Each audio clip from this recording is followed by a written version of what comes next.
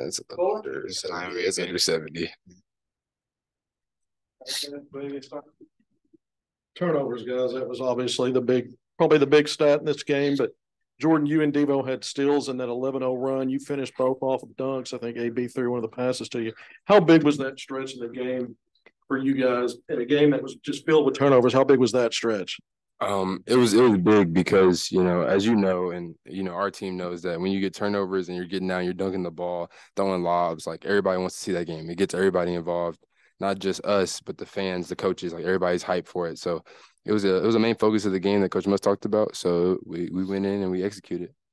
Yeah, kind of the same thing he said.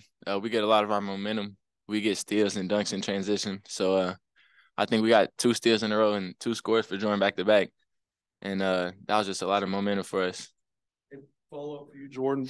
Career high today, 18 points back to back, double figure scoring games, perfect from the field. Please talk about your performance at both ends, but also offensively.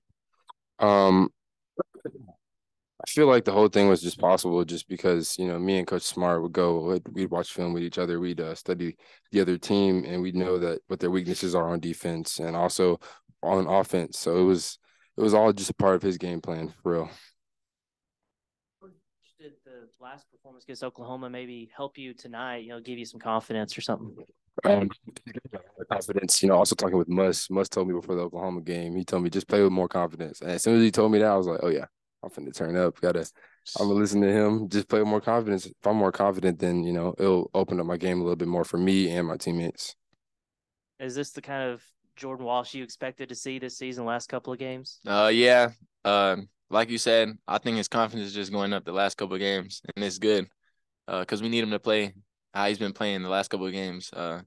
We've seen it kind of in spurts, like throughout the year, but now he's starting to like put full games together. So, yeah, it's good job, Jordan. Good job. Thank you. You got off to that hot start.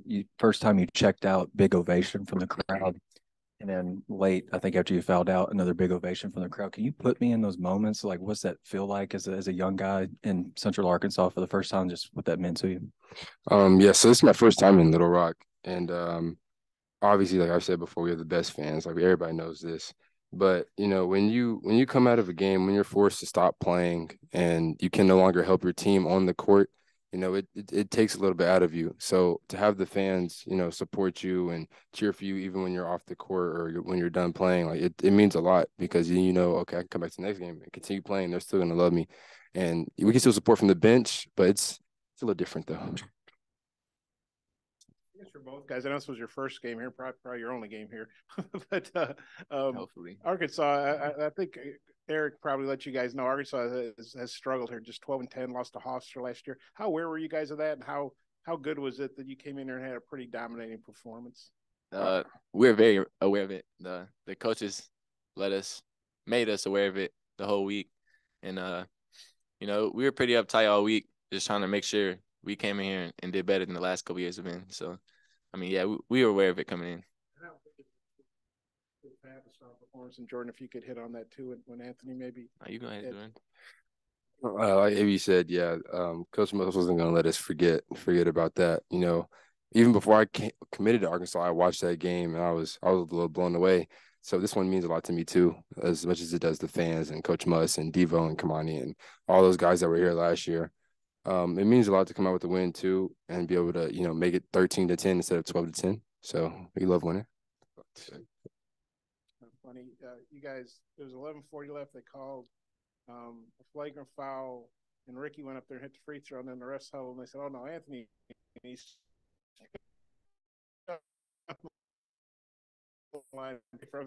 What'd you think about that whole deal? And did you know you should be up there? No, I didn't know. If I knew it was supposed to be me, I would have been up there. But they put up the free throw percentages, and it was like, oh, Ricky got the best percent, so he's about to shoot. And then the ref was like, nah, number 0, you got to come shoot. So I'll take it. It's 3 points. And then for both y'all, Devo, back in his home territory, he had 5 steals, I think, and he's been playing pretty elite defense. What'd you think of his performance today defensively, and just what he gives you guys on defense really all season? Well, I feel like Devo's identity is being like a crazy defender, somebody who can, really sit on the ball and get stops or play in the passing lanes and get stops. Along with that, he's a great offensive player as well. He's somebody we lean on when times get rough. Whenever they're pressing full court, we depend on Devo to sometimes bring it up the court and handle the pressure. And that's kind of like his job. And Coach must trust him. We trust him, and it just goes his way. It's Devo's game. Yeah, I mean, Devo always plays really well on defense and plays super hard. And he had a lot of energy before the game, so we kind of knew he was about to go up there and lock up, maybe even like a little better than usual. AB, you're kind of all over the stat sheet tonight. 15 points, 4 assists, couple blocks, couple steals. Just what do you think of your overall game? And then Jordan, what do you think about AB tonight? I mean, it was a good game for me. It could have been a lot better though. I missed 4 free throws, and I also had 2 turnovers, a couple like bad turnovers. So other than those things, I feel like for the most part I played pretty hard, and played pretty well on defense, and that just kind of opened up the rest of my game. Avy's a little hard on himself, but I think he played great in my opinion. He was everywhere on the floor. He was being the point guard that we needed in this game. Obviously with the assists, also scoring and getting to the line 11 times. Like that's a big deal. And that's a big thing that we need out of our point guard, and we expect him to do that, and he did it, and we're not really surprised. What happened on the technical foul? Okay, which one? I guess with the head tap. Did you get ejected? I had 2 of them. He got ejected? I don't think so. I guess with the head tap, as you were going down, you were kind of tapping on your head. Yeah.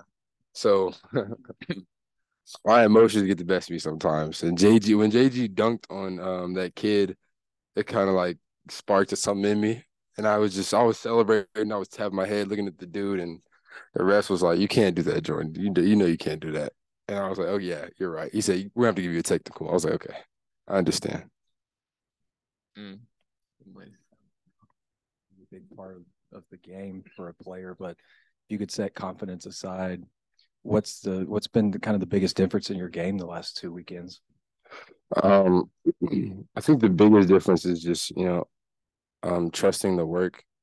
I feel like our coaching staff and our GAs, they put us through great workouts that simulate the game, and me just going through those and doing those night in and night out, just kind of like when it happens in the game, you're just like, oh, hey, I just worked on this last night. Like I'm gonna shoot this, or I'm gonna jab right, spin, and it's a bucket. It's guaranteed. Had pretty balanced scoring across the board. Just how good is that when you got several of you in double figures, and Devo had a pretty decent scoring game? How big is that for you guys? I mean, it's big for us. We got a lot of talented players, and there's only one ball. So when there's a lot of players scoring in double digits, that means we're being pretty unselfish, and we're just playing good basketball overall. Yeah, I feel like it's a lot more fun when everybody gets a couple shots, everybody gets a chance to touch it, everybody gets a chance to show off their skill set. And while doing that, we also got the win. So that's the most important thing, of course. But having guys like Caden Lawson, like us getting them in the game is the biggest thing for us. Like that's the goal every game. Like I want Caden Lawson to play at least 8 minutes. I want to play 8 minutes. I want to beat this team by 40. Let's get him to 8 minutes. So that's the goal, and I'm happy with the outcome.